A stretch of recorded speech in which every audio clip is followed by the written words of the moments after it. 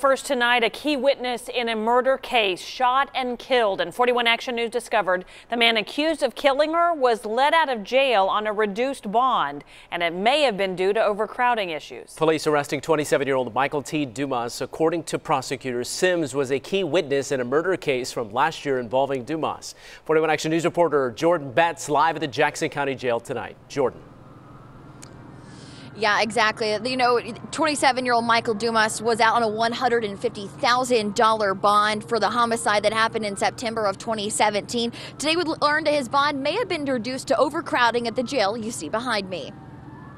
This all started when Dumas was arrested last September. Police said they arrested him in connection with a man found dead near I-70 and Sterling.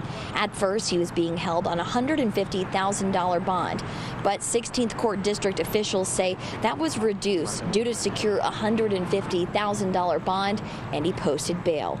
When a grand jury was tasked last year with investigating the jail, they issued a report that said some suspects accused of serious crimes were being released early because there was too many people in the jail. While the report does not name names, one of the people may have been released during that time with a reduced bond was Michael Dumas. Now he's back in jail after police said he was involved in a shooting that killed Sarah Sims on Sunday, a witness in his upcoming trial. One attorney we spoke with says this doesn't happen often, that violent offenders have bonds reduced. Non-violent crimes, property crimes, minor drug crimes, those types of things. So it is unusual to see a murder case have a bond reduced significantly.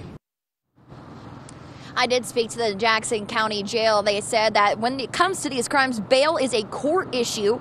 Once it's reduced, they can't hold the person if they do pay it. I did speak also to the Jackson County Prosecutor's Office. They said they can't speak about this case due to it still ongoing, as well as Dumas's lawyer said they are in talks about what happens next, since the first trial was supposed to happen on January 7th. Live in Kansas City, Jordan Betts, 41 Action News. All right, Jordan.